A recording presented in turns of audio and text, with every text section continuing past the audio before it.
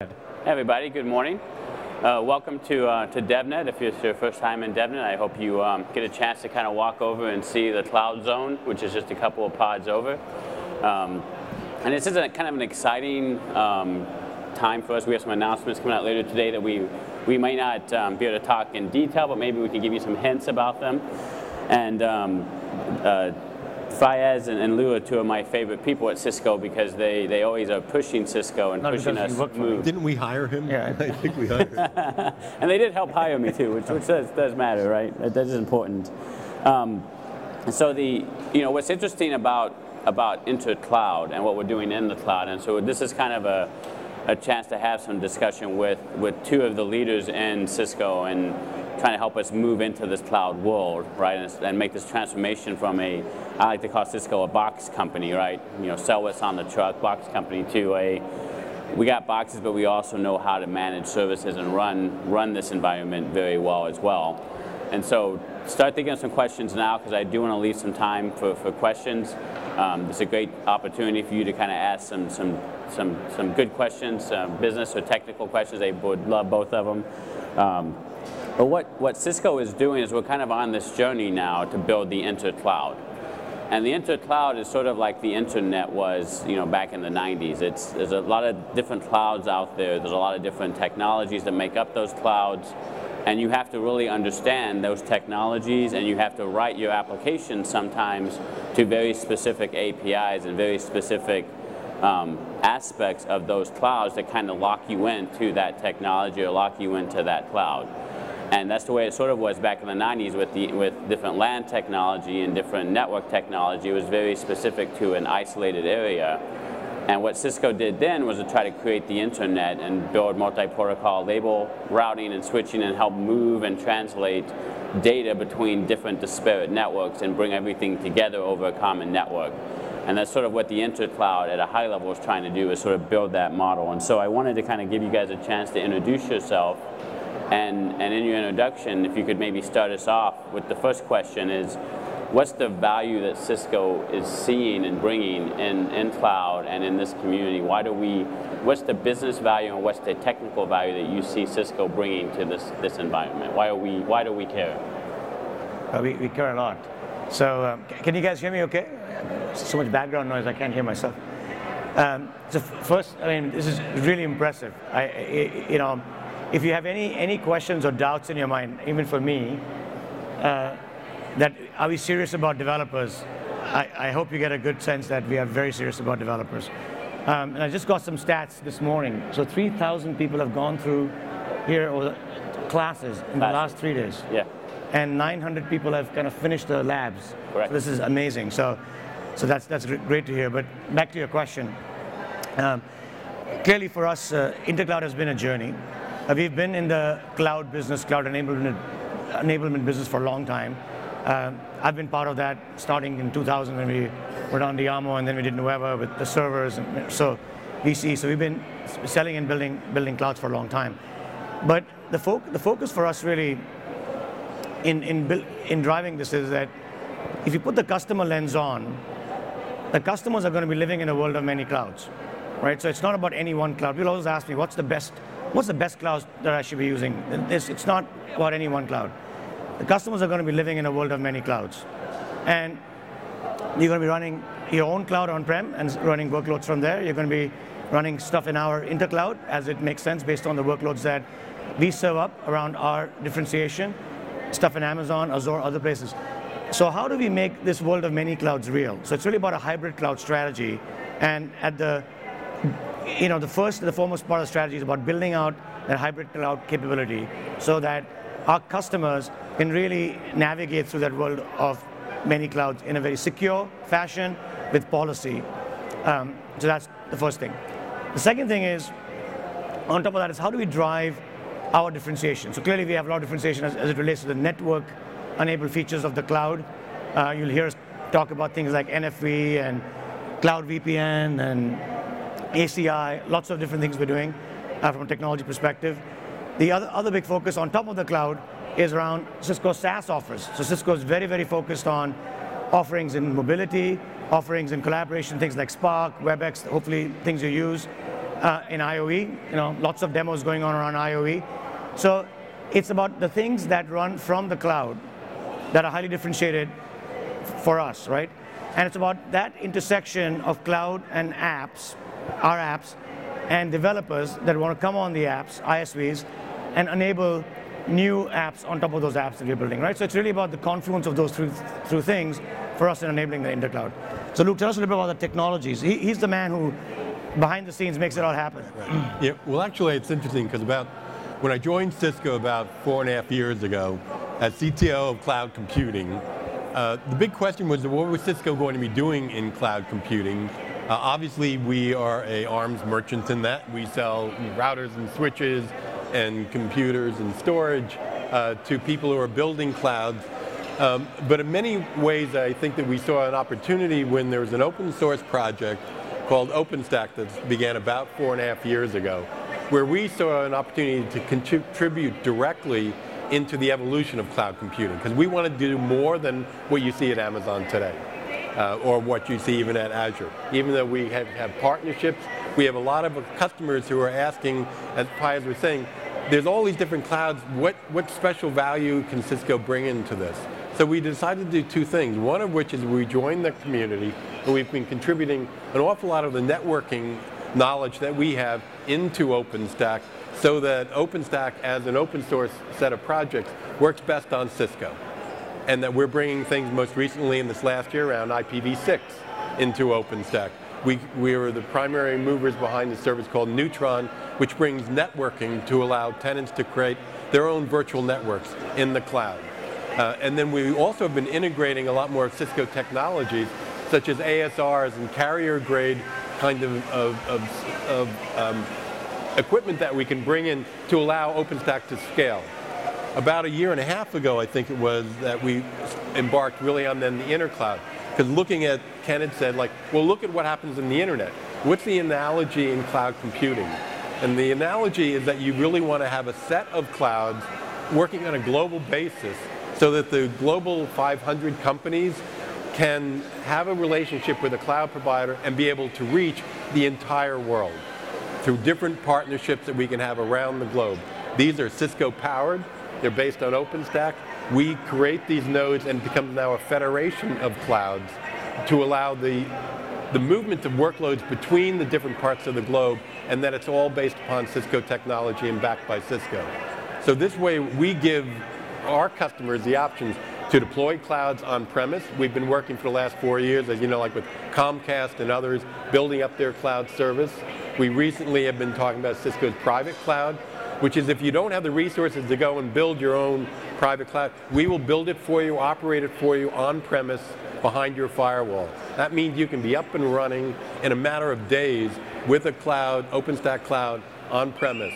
That then ties back into what we're doing in the intercloud, so that when you then are working on a private cloud and you have workloads or a peak demand and you want to burst, you can easily now burst your workloads into our intercloud and take advantage to all of the SaaS services that we're bringing out there as well.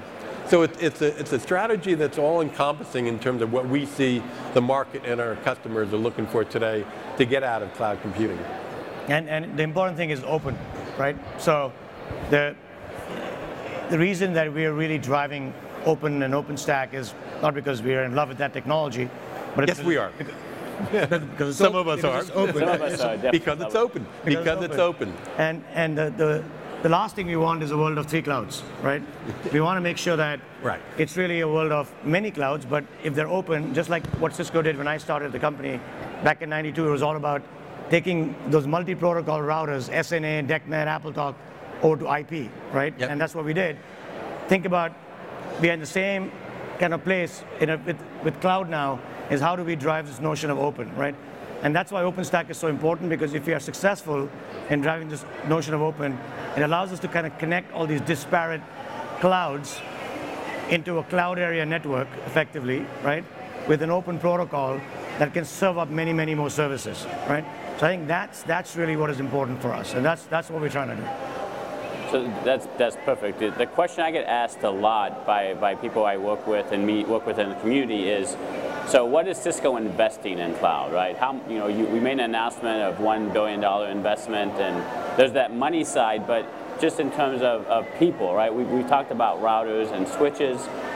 We have people on Lou's team and on your team that are not building a product like a router or a switch, but are investing in developing a service and enhancements to a project and projects. And so talk a little bit about what the investment is. You don't have to talk about dollars, but just in general, what's our investment in services and in engineering to do a cloud solution? Yeah, look, I mean, I think for us, this is a very big investment, and not just in terms of dollars, which we've communicated, but it's a transformation for the company. And the commitment across the company to drive this, which is, when I took this on a year and a half ago, instituted Lou, my partner in crime, and G, and a couple other folks, is how do we drive consistency across the board, first and foremost, because we said we want to make sure, A, we're driving open, so we got to have consistent APIs across the company and all the products we build. And Lou touched on a bit, but it was about not just the things we're going to build from a cloud perspective, but all the products that we're going to consume, our customers are going to consume. We got to make sure that they provide open APIs and they're consistent. So making the investments across all of those BEs to make sure, and you'll hear this across the board, whether you talk to Sony and ACI or an ASR or everybody's going to have an open stack strategy from the product, right? And that's about being very, very open and clear and consistent about the APIs we want to provide. So that was at the base infra level. The second thing for us was to really build out the cloud teams to start putting the intercloud piece together. Now again, our strategy was hybrid cloud, right? So I built up a team. Ken clearly is the CTO of our team. Lou's built up a team. And we've got over now, what 500 people just on our teams focused on the OpenStack side of the house, driving this day in, day out around building out the intercloud piece of the puzzle. And for us, it was really about bringing new talent. So 50% of the talent that in my team comes from the outside. It's folks that are coming from, guys like Ken who understand software, understand DevOps, understand. So when people say, well, Cisco is a box company, what do we know? Well, I may not know a lot about it, but we've got very smart people that have come in from the outside now that are helping us build this, right? So there's a big commitment there. And then we've made acquisitions.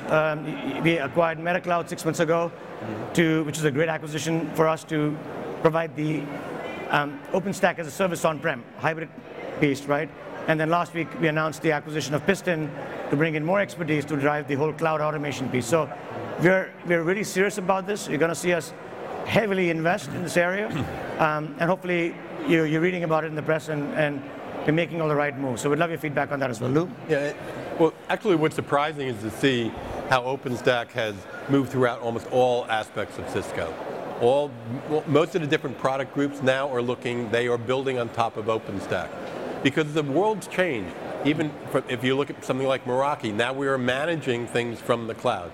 Security products are moving to be able to be managed from the cloud. Our collaboration suite has always been delivered from the cloud. That's now moving into intercloud and be run from there. But it goes even beyond that. If we look at our video business, transcoders, encoding, we have a V2B, which is actually a video pipeline processing that is running on the cloud. So it can be deployed in different areas. We're doing that with mobile packet core. We're doing it with network function virtualization.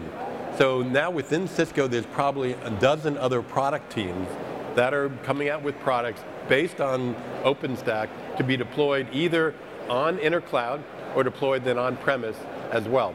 So by moving to a cloud model, we increase the reach of those products and we make it easier for the customer to consume. Great. So Faiyaz, you kind of touched briefly on public-private hybrid cloud, right? And a lot of people get confused by the term cloud. And so I know one of the things you and I talked about, you really wanted to kind of describe what our strategy at Cisco is around public, private, and hybrid, how Cisco kind of thinks about this evolution and the different ways you can use your services in a cloud environment. It's a good question. I mean, we think of it as a continuum, right? So again, from the lens of a customer, cloud is a delivery vehicle. That's all it is, right? It's really about what customers care about is consuming the right services from the right cloud with the right level of security and policy that needs to apply to their organization. That's all they care about, right? So all those great technology that we have is an enabler for that. So as we think about this problem statement, this goes back to the first statement I said about the world of many clouds, right? So if you're a customer on-prem, you will have your own cloud, and there'll be good reasons why, for compliance, for performance, for other reasons that you're going to run certain things on-prem. There are going to be certain things you're going to run from the cloud. There are going to be certain things that you're just going to consume as a service, like a SaaS service, whether it's WebEx or Ironport or ScanSafe. You're not going to be building it whether it's on-prem or in the cloud. But you want to be able to bring all these things into your catalog or your e-store on-prem and serve it up to your customers with your compliance and policy. So that's the problem statement that we're trying to solve. So if you think about what we're doing, providing options on-prem, whether it's a FlexPod, vBlock, whether it's on VMware, Azure, OpenStack, right? So it's customer choice, all the options, with a unified catalog on top, which is Prime Services Catalog that you hear us talking about. And then how do you connect that up with a set of technologies we call Intercloud Fabric, which allows you to provide that hybrid nature and effectively extend your enterprise into intercloud, other clouds, but with security and policy. You can go natively into clouds, but when you do that, it's not your security policy that takes precedence, right? You lose control. So we've got a set of technology called Intercloud Fabric that allows you to extend that into public clouds. So that's very important for our customers, so because they can extend the policy. So that's very important for us. And then, of course, we're building our cloud as well, around Intercloud, to offer up Cisco's SaaS, Cisco's differentiated assets in IoE, in mobility, in security, in collaboration, right, that we stand up from this cloud. But again, we're going to allow customers to connect into other public clouds as well, like Intercloud Fabric. In fact, that's launched this week, connects into phase one, connected into AWS, now it connects into Azure, it connects into, of course, our own clouds or OpenStack as well. So it's always going to be about customer choice. It's always going to be about, bringing those things together. So for us, it's about hybrid. It's about, security and policy, and it's about the mobility, about being able to move between the world of many clouds and consume them, right? But at the end of the day, it's about the services on top. And how do we enable those services for our customer? Because that's what they care about. So hopefully that makes sense. Yeah. Perfect. I'd also comment, that I think the intercloud concept that we're going after here really addresses, I think, what Faiyaz was talking about this. We're going to see lots of clouds in lots of different places in lots of different use cases. And from an application developer point of view, the cloud, I call it a cloud computing platform. When you're building to a set of services, which is a compute service, storage service, database service, network service, you're building to that platform. That's a new application design pattern that we're seeing. The deployment model, though, can be varied. It can be deployed in any one of these different clouds. What was always missing before we started exploring this intercloud notion was, what does it mean for those things to now be connected? And for example, in a retail store, if you want to be able to deploy applications right there in the retail store, it's best to think of that as being a node in your cloud, in your company's cloud. Your cloud might be spread over across 200 or 300 different kiosks or retail stores that you have out there. You might be a global business and want to be able to have all of your different subsidiaries working in the same cloud, and that's what Intercloud we're able to start allowing you to do. As we move forward into IoT, it's only going to get even bigger. The edge is moving further out, that a lot of the information is going to be having to stay at the edge because of the quantity of information. You will have to do computing at the edge. Think of that, and some people call that a fog, a low-lying cloud. The cloud analogies, I'm getting very overworked, but in terms of it being a very large-scale distributed system that is thought of as a platform for applications, and with our intercloud notion, we're seeing that the networking, the connectivity between that is what really has to be solved next. So as we evolve cloud computing from just what was running at AWS or just what was running in a single data center to this larger notion of intercloud, we want to have the common platform across there and start enabling those SaaS applications so that you don't even care where your app's coming from. You're getting it across the internet from the cloud, even though it may be served to you from hundreds of different places. So Lou didn't mention this, but he and I both are kind of imported into Cisco as app guys that right. do lots of high distributed application development and high performance computing stuff. And so I just want Lou to go a little bit deeper on this, because I think one thing that I always, people ask me, what is the biggest issue that OpenStack faces? And in my mind, the application developers don't know how to use it, right? They don't know what they should do to get involved in developing applications that can take advantage of that compute platform or that OpenStack platform. So talk a little about how would a developer get involved, and what should developers be doing? Sometimes it's looked at sometimes being rather a scary thing. You hear Netflix and the scale at which these things, when you hear other developers say, oh, I don't even care if my virtual machine disappears, my app just keeps on running. And you go, how is that possible? It is completely possible. In many ways, the way new applications are being built, we call them cloud native or whatever, they have resiliency built in at the application level, because what we've learned in cloud computing so far, you cannot count on the infrastructure always being there 100% of the time. You have to live through failures. So you design for failures. Fortunately, most of the design patterns, the internet's a wonderful education tour. You can see how Netflix has been designed. You can see how they've designed applications that can continue to serve videos to millions of customers, even though their virtual machines are going up and down. In fact, they're running something called Chaos Monkey, which is another process that goes around and purposefully kills virtual machines in their environment, just so that they know if that happens by an accident, they can withstand that, because they withstand that every day, every hour.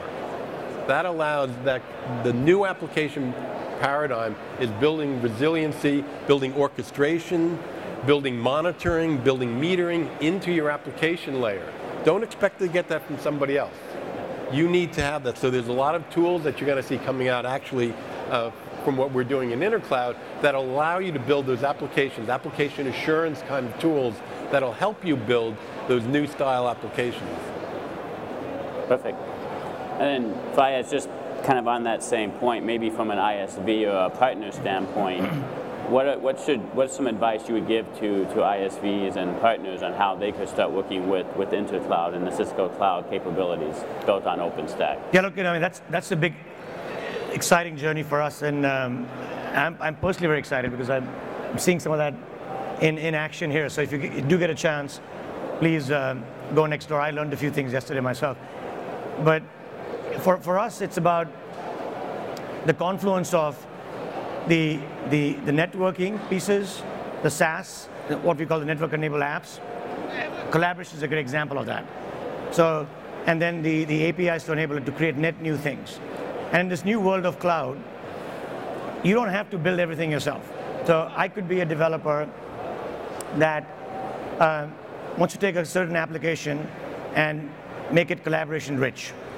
So I don't have to recode that and code the collaboration app myself. I can just go with a few APIs and get a collaboration app from the cloud and connect it into my app workflow, right? We want to enable that, as an example. Or if I'm a developer, in fact, we are living this here today. I don't know if many of you have seen this between screens here and downstairs. We have our CMX app running, which gives you location information. And based on your cell phones, as you walk around, they know who's where. And clearly, if you were authenticated, we know who you are and what you're seeing, what you're doing, right? It's great for retail, it's great for so again, our ISVs are going to be developing these kinds of apps, and that's a network-enabled app. So I'm just giving you a couple of examples, but there's just many examples of things we can go do, and that's what we want to enable with Intercloud and with DevNet and with our apps and our app APIs. So for us, that's a big focus. And you're going to see us just invest. I mean, this is 3 times the size of what we did last year. I suspect it'll be even bigger next year. But we want to make sure that all of you get a chance to, they told me that even I could be programming in 10 minutes, so, and you guys are much smarter, so make sure you it would be a nice tea, Faiyaz. It might take more than 10 minutes for you, but that's 15 maybe minutes. 15, yeah. So make sure that you get a chance to see how all of this works, but that's what we're driving. That's perfect. Lou, one question I know that we've talked a little bit about OpenStack in a couple of different conversations, but I think one thing that's important for this audience to kind of grasp is just why did Cisco get involved in OpenStack, right? And what has happened since we got involved with OpenStack? Sure. So I touched upon some of this earlier, but I think more than anything, when we see we're at the beginning, and we keep going, the beginning of this journey, well, we're a continuation of what the journey is that we started back in the internet with TCP/IP and everything else, and the same transformation is happening. So we got involved very early in OpenStack itself, when OpenStack was just 2 services. Rackspace had a service called Cloud Files, and they could give you basically Amazon S3 equivalent file storage in the cloud. And then NASA, friends of ours there, were developing something called Nova, which was a compute service, very similar to EC2 in Amazon. These decided to open source at the same time, and we started working with those communities, and Cisco is one of the first large IT companies that came in to the OpenStack community. And we say, well, it sounds like you're missing something. Let's see, compute, storage, there must be networking. So we came in with a proposition and joined with 14 other companies, with Intel, Nicira, Citrix, many other companies, to say, let's make compute, storage, and networking, and then add identity and other foundational elements for OpenStack. And that can be then the future of cloud computing. That wasn't being done at Amazon. So we needed to be able to do that through an open source community by doing a lot of contributions. Now this last release of OpenStack was over 1,500 developers have been contributing to this. There's over 400 companies that are involved. So we're working with all of those companies, and I think it's a rather interesting time in our industry that we're seeing. In the past, competitors would get together around standards, and we would drive things through IETF, and that's how you would make progress in terms of this.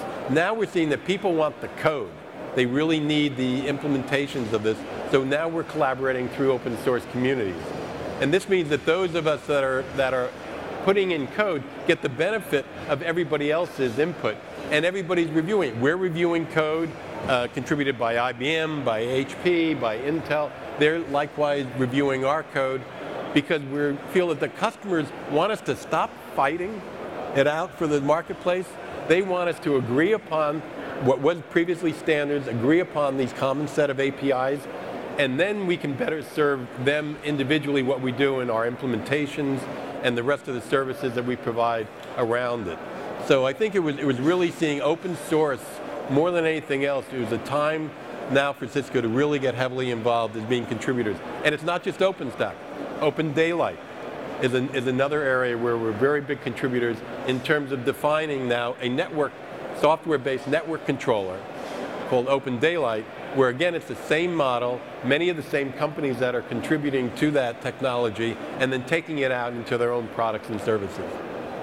So I think it's really important, you mentioned a couple of things, but if I could just have you go a little bit deeper, Lou, in terms of 2 things. One is OpenStack is not a product, it's a set of open source projects, and with that, how important is open source to Cisco's strategy? Because a lot of people probably think Cisco and don't think open source, right? That's right. I think, and that's why I think it is this big change. So it is clear. OpenStack is a community of people, number one. It's a foundation, and it's a set of open source projects. And those are actually all independent. The open source projects are run, it's a technical meritocracy. They elect their own leaders, they design their own development schedules, and they contribute, and it comes out then as open source. Anybody can get that. It's in public GitHub repositories. You can download it, you can play with it, but it is not a product. Open source depends upon companies then taking that and making a product. So you may make a distribution. So we've got Red Hat has a distribution of OpenStack. We've got SUSE, Canonical, HP, other companies that are making distributions. We are bringing this out as a cloud service, which is what our intercloud offering is. And then we're also bringing it as a service on-premise through MetaCloud, through our Cisco private cloud.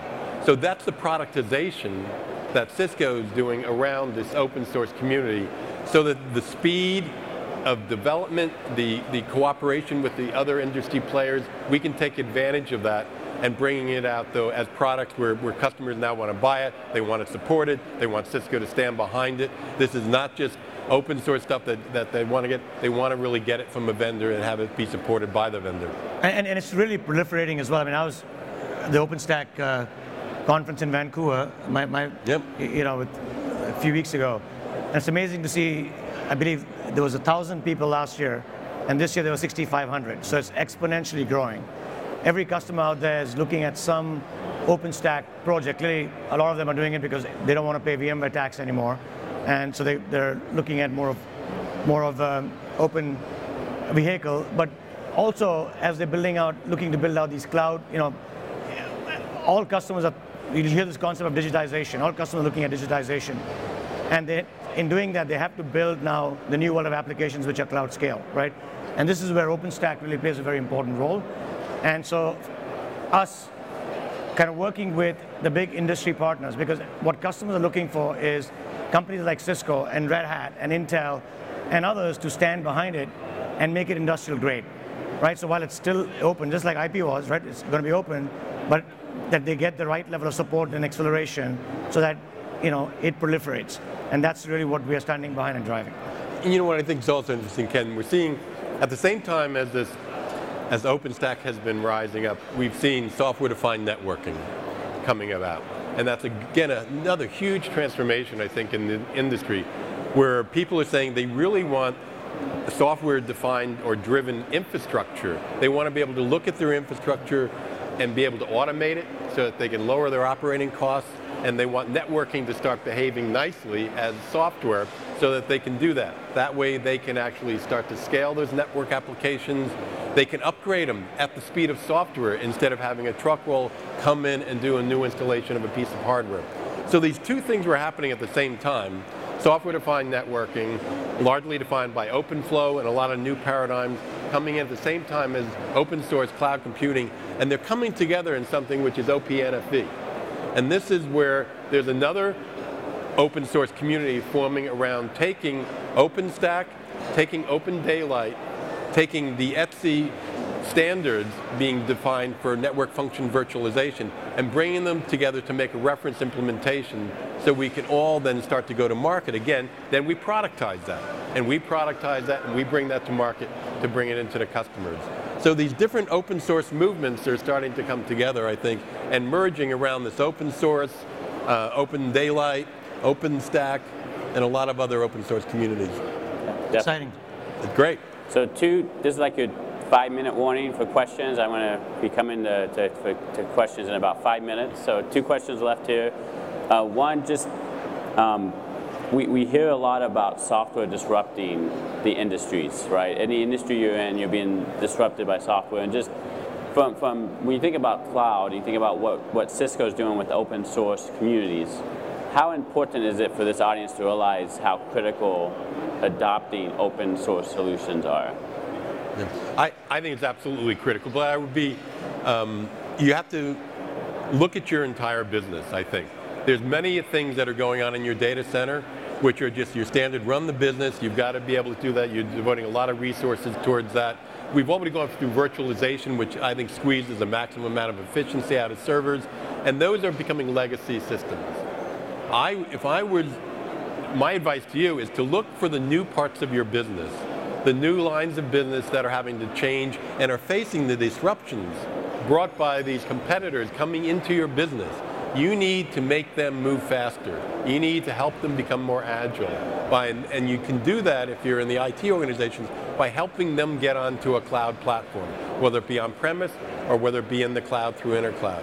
Getting them on a cloud platform, helping them understand how to do that, will accelerate that business for them. And so that's where the new parts of your business are the ones you really should be earmarking, say, we got to go to the cloud, that's the only way. Cloud, the government themselves, we said they had, Vivek Kundra said, we're going to have a cloud-first policy. They're going to stop building data centers. They're only going to deploy new applications in the cloud. They're going to move to a cloud model that's the most efficient. Most importantly, it's the most agile. And that's why I look for the new parts of your business, and that's where you should focus looking at these services. Yeah, look, I mean, I'll just give you a business answer. I mean, when I started Cisco back in '92, and I still remember that, we were a software company then as well, even though when people think about us, they think about routers and switches.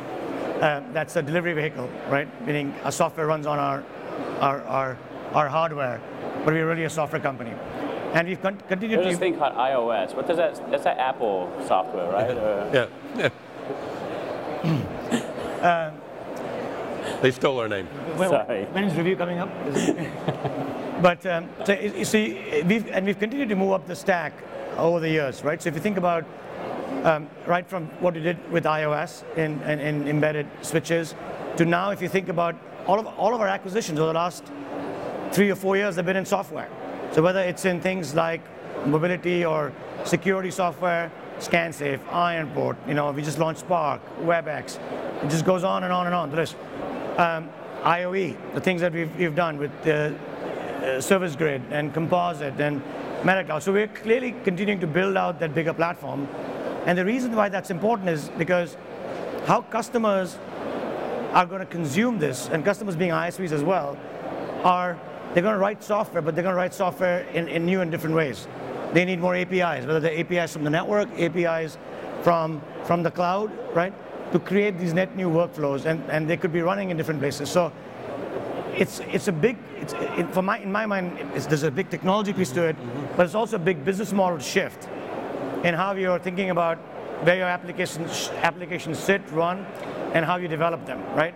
So it's not about app running on one core in your data center. It's a distributed app with pieces running in multiple clouds and being delivered on a mobile edge or on a fog edge, right? So I think that's the problem statement we're looking at, and that's kind of how we're approaching the problem, trying to solve it. Perfect. And then the last question, I know you both wanted to put a plug in for some of the new web presence we have on the developer.cisco.net, developer.com.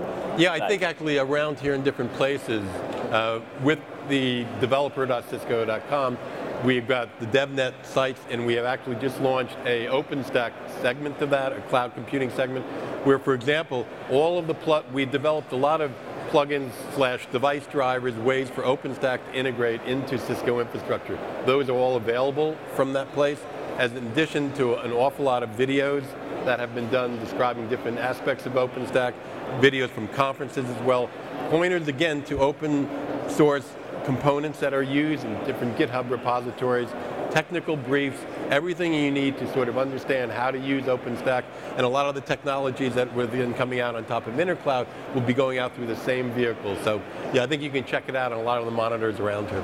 Yeah, so it's developer.cisco.com/cloud, and that will get you to some of Lou's area. It'll take you to the InterCloud area where you can see some of the OpenStack APIs that are exposed. It'll take you to something we've been developing called Project Shipped, which will allow you to kind of get some information about what that is. Do look at that. If you're into containers, that's, I think, a very important part, because we're seeing already cloud computing is changing again. It's moving from virtual machines to containers to using them both together to create these kinds of microservices coming out.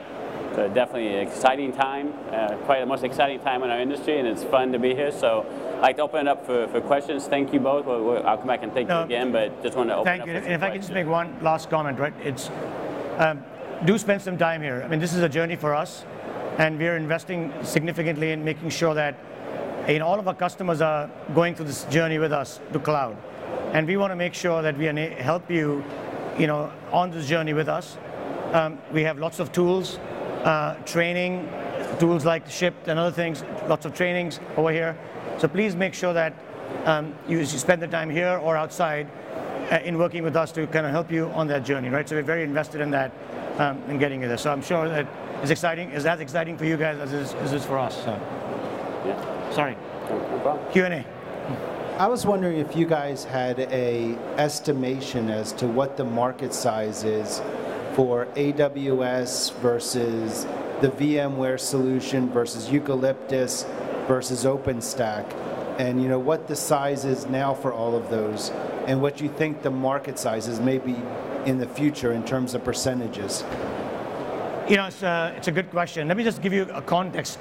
I may not be able to directly answer your question, but if you think about the IT industry, it's about a $1.5 trillion market, right? That's the spend. And if you think about Amazon's revenue, it's about $6 billion. If you combine all the cloud players, it probably adds up to maybe 10, 15 billion, right? So clearly, it's a huge opportunity, right? And we're kind of in the first innings of a 9-inning game, right? So it's like only this much has been captured. So customers on this journey to cloud and all the things we just talked about. So for us, why open and OpenStack is so important is because just what happened with the internet, right? If you think about what happened, two things happened. One is when the internet came into fruition, it really allowed everybody to connect in an open way. So anybody could play, right? You don't have to have proprietary systems that IBM SNA had and others had. And then with the advent of the browser, Netscape at the time, it kind of became the window to the internet and opened up the whole e-commerce economy, right? So that's the same exact point where we're at. So open allows us to, everybody to connect into and create this, what I call the global cloud area network, right? And then it's all about the services on top that you want to bring to bear. And we are launching an intercloud marketplace, and it could be any marketplace, but how do we, through that marketplace, bring all these services to bear so that customers can consume? So I think the opportunity is massive. And today, the people that are capturing it is still very small, right? So, yeah. And I think it also, so that's the total market view, and I think that's about right, that we're seeing that, though, that almost every new disruptive company starts in the cloud.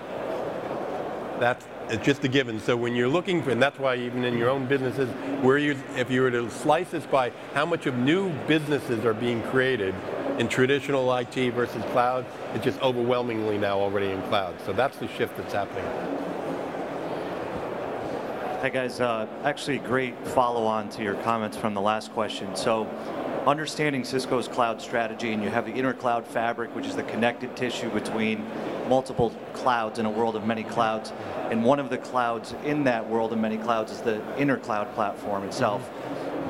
A lot of times when people ask what is intercloud, the first thing that comes up is OpenStack. But OpenStack's really the plumbing underneath intercloud. My question is, what are the services in the roadmap for the intercloud? So when you look at something like AWS, you've got the compute services, the storage services, the application services, the marketplace. Can you talk a little bit about what the services strategy and roadmap looks like? Well, why don't I start and we can go bottoms up, because at the base of intercloud, because we are based on OpenStack, you have all of the OpenStack services.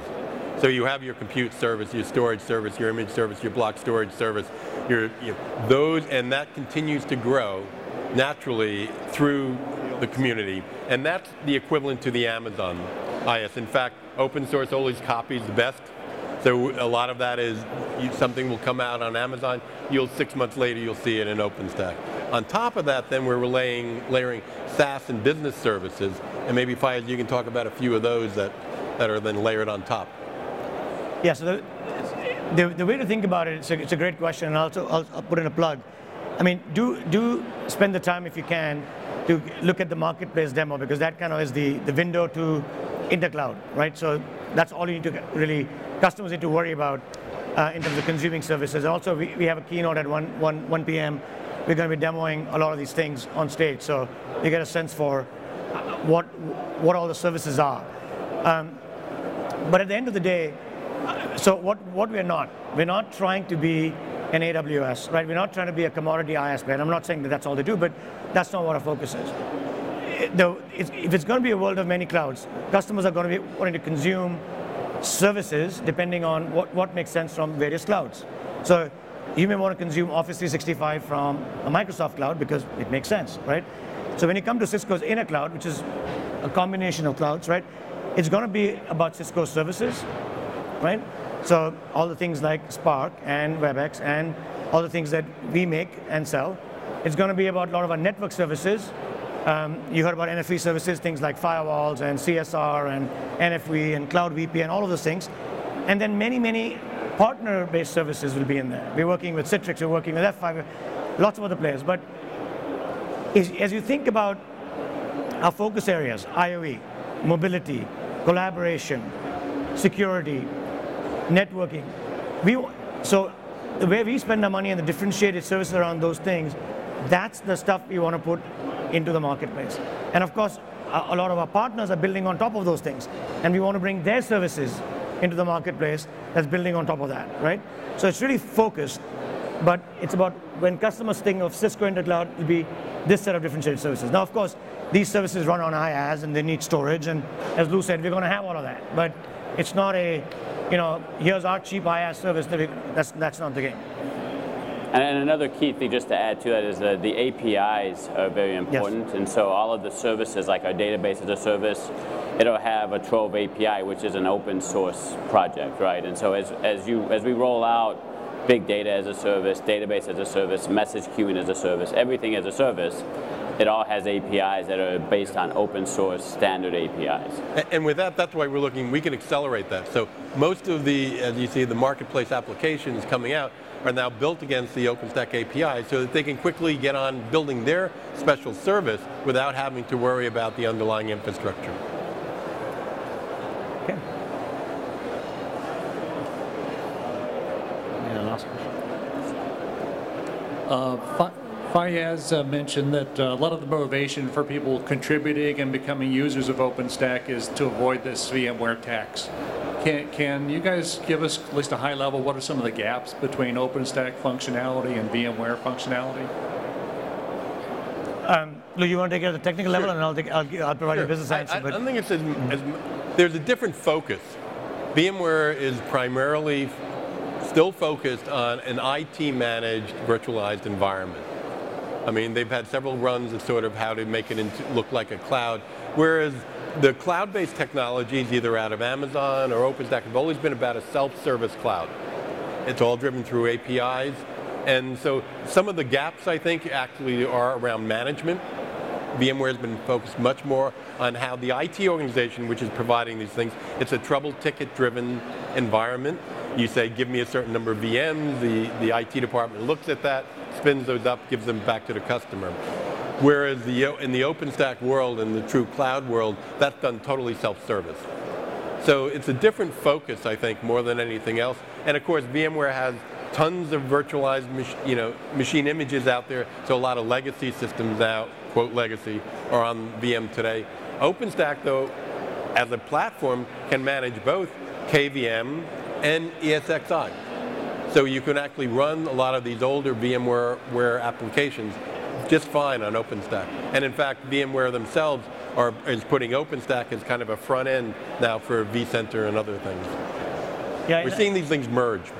Yeah, I think at a business level, if you see, it's a paradigm shift between architectures, right? We talk in terms of scale up, scale out, right? So as you think about VMware, it was around the focus on IT, scale up, a lot of provisions provided, within VMware, right? As you start building applications for the cloud, we are disaggregating the various layers. You don't want to be reliant on any one layer, right? So, because if things go away, you should just be able to. So that's what OpenStack with APIs, everything else provides. So I think it's about how do we drive this paradigm shift, which OpenStack has, and how do we accelerate the feature velocity, right? So that it becomes easier, industrialized for our IT customers. How do we drive that adoption? For us, that's the big focus. So as I think about the business problem behind the technical issue, it's everybody's looking at it, everybody wants it industrialized today, right? Our customers want it industrialized today. How do we accelerate that journey? I think that's what we're trying to drive across the board in working with our partners. Great. Well, I want to thank you all for your time and attention. Thank you so much. Everybody thank Faiyaz and Lou for their time. Thank you, Faiyaz. Thank you, Lou. Thank you for having us. Thank you.